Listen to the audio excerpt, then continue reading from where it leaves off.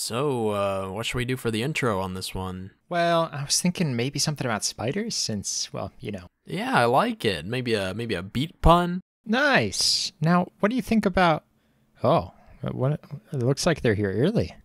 What? But we haven't even come up with an elaborate intro yet. I know. Just get on with it.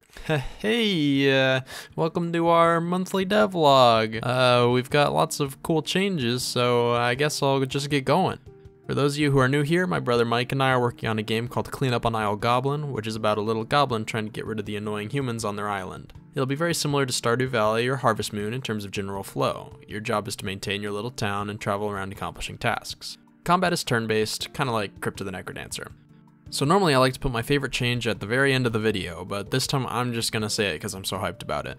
You saw in my previous video that I added dynamic shadows using Unity's shadow system, but the more I messed with it, the more I saw how limiting it was. I mean, it was just so laggy, like embarrassingly so. So I started to ponder other options. I could A, live with it, B, make something myself, or C, use an asset from someone smarter than me to do the grunt work.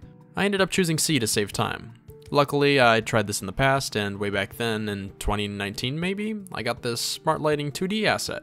Back then it was pretty bare, but after looking at it now, it looked perfect for what I needed. So I reinstalled it, link is in the description.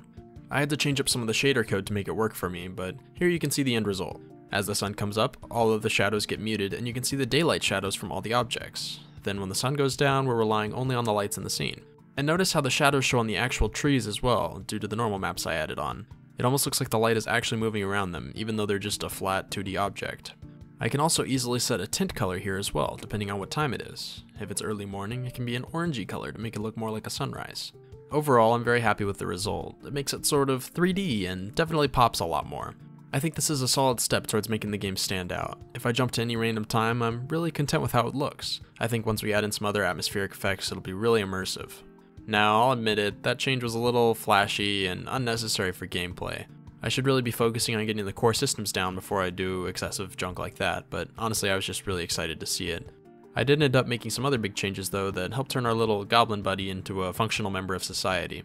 First off, I added farming. This is very crucial to the game since I want the player to be able to customize their town how they like, and of course manage their own little farm. I first made a hoe item where when you equip it, you can whack the floor and clear away the grass. If you whack again, it'll till the dirt. I then added little seed components that place the seeds in the ground. The seeds assign themselves to the farming manager script, which keeps track of them if we leave the area. When we come back, it makes sure they're still there and tells the seeds to refresh. Here we can see that if I plant the seeds, leave for a day, and come back, they grow. If I leave for another day, they grow even more. And on the last day, you can walk into them and pick the plant. A delicious beat.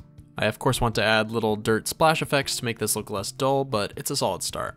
I also wanted to make some recurring plants, where you can pick them repeatedly once they're planted. The beet plant is not one where I would actually do this, but I don't have any other plants yet and I wanted to get the code working. You can see when the plant is said to be reharvestable, I can pluck it once and it doesn't disappear. The next day, or however long I set it to be, it'll reset. I made it so I can customize how many days it takes per stage of plant growth, so I can implement any number of plants in a matter of hours. All I really have to do is make the art. I'm trying to avoid putting in tons of content now since I still have a few background systems to do. Once I get most of the framework done, it'll be very quick for me to put in new plants, recipes, characters, monsters, etc.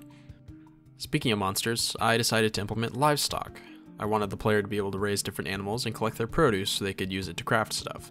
The obvious first question is, what kind of animals would a goblin raise? Cows? Sheep?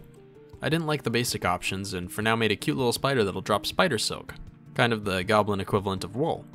The character can use the spider silk to make clothes or whatever later on.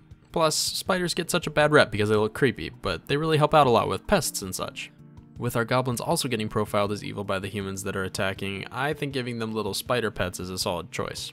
The first step of putting them in was drawing them. I drew up male, female, and baby spiders. Apparently, female spiders are usually larger and more colorful according to the internet, so I tried to reflect that here. Once I finished animating them, I put them into the game. The player just needs to first place down this cool spider building.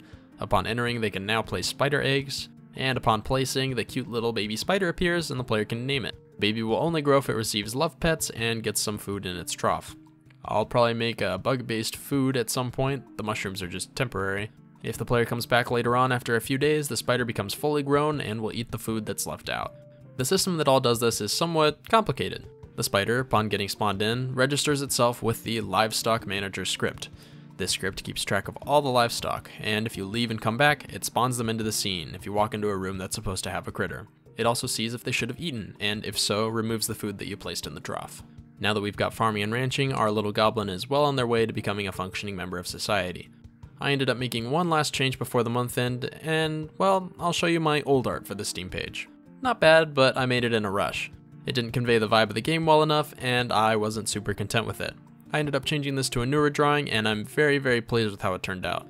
I wanted to show the feeling of exploration that I'm aiming for in the end product. I want the players to feel a sense of community and openness in the world around them, like the island is theirs to explore. As I continue with development and finalize more NPCs and creatures, I'll make sure to put them in here, kind of like a mural that'll grow over time. For now, I've got it up on my Steam page, so feel free to go check it out. If you want to wishlist the game, that would be super helpful, and I'd love you eternally forever and ever. And of course, liking the video helps YouTube know to show my stuff to other people, so feel free to drop one of those likes or hit the subscribe button. Is that all the plugs? Yeah, I think so. Okay, cool. Wait a second, there's also the Discord. Oh yeah, what was I thinking? Yeah, head on over to the Discord server to hang out and talk about goblins. I often ask for feedback in the feedback channel and like to hang out and chat and answer questions. But hey, thanks for coming by. Every view is really encouraging, and I'm very excited to be making this game. I really think we can turn it into something awesome, and I wanted to thank everyone for their support so far. See you next time.